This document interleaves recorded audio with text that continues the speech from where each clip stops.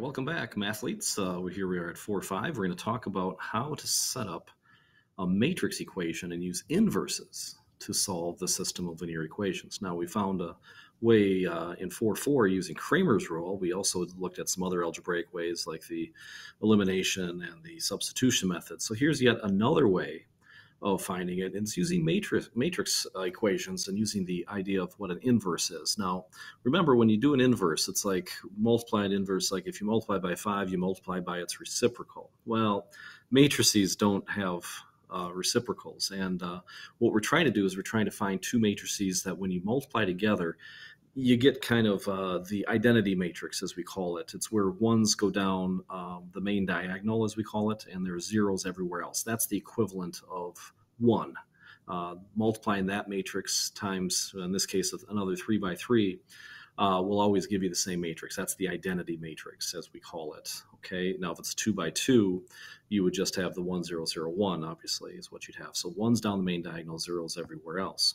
So now, again, we try to do this, determine if the two matrices are inverses. Well, if we multiply those together, A times B, and it's got to work for both. It's got to go A times B and B times A. If you get the identity matrix for both cases, yeah, they're inverses of one another. And in this case, as you do it on the calculator, you know how to multiply on the calculator, so use that.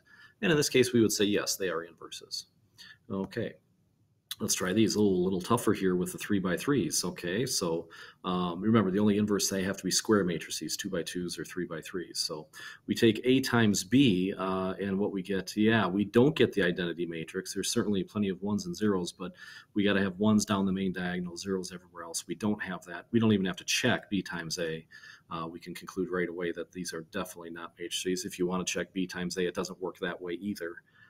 But again, that's example. So if you're given two matrices, to see if they're inverses of one another, multiply them, and then make sure you get the identity matrix. That's what you're going to do there. All right. Now, how do you find the inverse of a matrix? Now, here's how you do it formula-wise. If you have the 2 by 2 matrix A, B, C, D, you take 1 over the determinant of A. Now, remember, the determinant is where you go A times D minus B times C. Okay, so now if the determinant is 0, obviously, that means that there isn't an inverse because you can't, it's undefined. And then all you do then is multiply that 1 divided by the determinant. If it's not 0, you switch the A and the D values around, and then you just make the B and C opposite, and that gives you the matrix. But, that's the formula way to do that. But actually, there's a better way using their friend the calculator. And here it is. Find the inverse of that matrix. Let's call our calculator up here. I think I have it stored in there. So again, we're going to, this one I do have as matrix A. We'll go into the matrix here. Oopsie, I don't want to do that. Let's clear that. All right, let's go second matrix. And let's see, I believe I have that one in there. Okay, edit. And then the inverse key is going to be this one right here. That's the inverse, the x to the negative 1. Whoops, I hit that twice. I didn't mean to do that. All right, let's try that again. Matrix A, and then let's just do our inverse and hit enter. Bada bing, bada boom. There it is right there. Yeah, that's perfect. Works out awesome. Okay. All right. Keep that calculator handy as we go. Let's try another one. This time we have this one again. I think this one I have stored as matrix B, if I'm not mistaken. Let's go back into here. So we'd go second. We'd hit the matrix. Let's see. Let's name matrix B. And in this case, let's do the inverse. Just click that button right there. And, oh, now something weird happens. A lot of times they'll say error, singular matrix. That means no inverse matrix exists, okay? And if we check back the determinant there, 4 times 1/4 is 1, and we're subtracting 1, it's 0. Oh, the determinant was 0. That means that the inverse does not exist. So when that happens on the calculator, if it says error, typically that means that you can't do it. Okay, so that was a good example there of doing that. Okay, so that's finding matrices. That's good. Or inverses. Good. All right, now let's talk about how to solve a matrix equation. As we solved before, we all know that 5x equals 20. We would divide by 5. Well, it's the same thing as multiplying by the inverse, right? So 1/5. We can multiply both sides by 1/5. So that's what we're going to be doing. So in a matrix equation, we're going to have a matrix A times the variable matrix, and inevitably it's going to be xy, and that's going to be our solution. And so what we can do is use the inverses to solve that. So here's how it works. if you take a look over here and you notice that we have the coefficients, so make sure it's written in standard form. Make sure it's x, y equals a number, x, y equals a number. Take the coefficient matrix. That's going to be matrix A. So we're going to use 1, 1, 2, and 1. Then we have our variable matrix. That's always going to be a 2 by 1. That's going to equal our solution matrix, 8, 1. Okay, so that's how you take that from a system of linear equations. You put it into a matrix equation.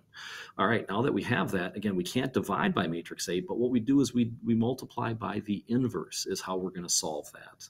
And I'll walk through how to do that. So basically, again, you have to do it on the left side. So, when you take A inverse times A, that gives you the identity matrix. So that just tells you that to find X, just take the inverse of A times B is what we're going to do. All right, so here we go. So let's write the system. Let's put the matrix equation. Let's see, let's just check xy equals a number, xy equals a number. There it is. All right, so our matrix equation is going to look like this. We're going to go 2, 5, 5, and then don't forget the -3. All right, there we go. Sorry about the penmanship here. Our variable matrix always is xy, and that's going to equal 0 and 31. All right, so this is matrix A, this is matrix B. So to find matrix X, which is our variable matrix, we're going to take the inverse of A times B. And time to go to the calculator again.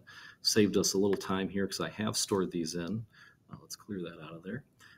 Second matrix, let's go down here. I think I have it as E. I believe so. Okay, enter matrix A, E. Let's go inverse times, and then we would go matrix, let's go to F is what we have there for that one. All right, there it is, right there. Bada bing, bada. Look at that. Gives us the solution 5, -2. So X is 5, Y is -2. It's kind of a slick way. That's the point where it intersects. Yeah. It's just that easy, guys. Awesome. Yeah, setting up that matrix equation, really slick. A little easier than Kramer's rule, don't you think? I would agree. I would definitely agree. All right, let's set this one up again using the matrix equation. Let's get that set up first. All right, so here we go. We're going to go 1, 1, 2, and 3. Okay, remember that's matrix A. Then we have our variable matrix X, where it's just going to be XY. There we go. And that's going to equal our solution matrix, 4, 9. Pretty simple assignment. So find the point at which we intersect. Okay, we're going to get that over here. Oopsie, let's go over here. So that's going to be second matrix. Let's go down to, that's going to be matrix C. That's what I've stored that as.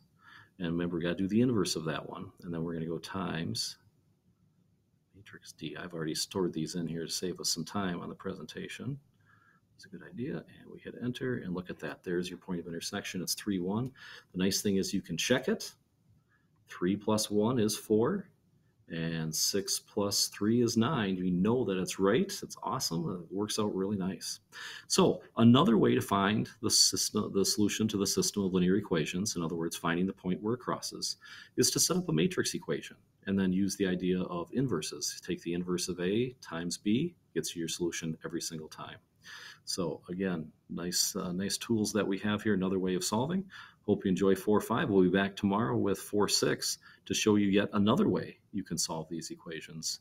So the more tools in the toolbox, as we say. All right, well,